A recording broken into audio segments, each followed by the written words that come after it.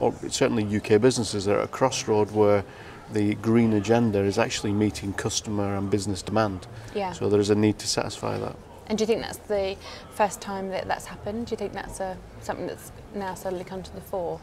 I think it's coming more and more to the fore. I mean, Yeah. it has been around, but definitely the demand part and that crossroad point and the intersection is definitely coming to the fore now. Yeah.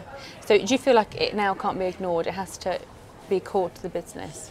I think that most businesses, I mean, certainly we related to a lot to the construction side, and a lot of those companies are recognising that there is actually a business advantage to being more sustainable.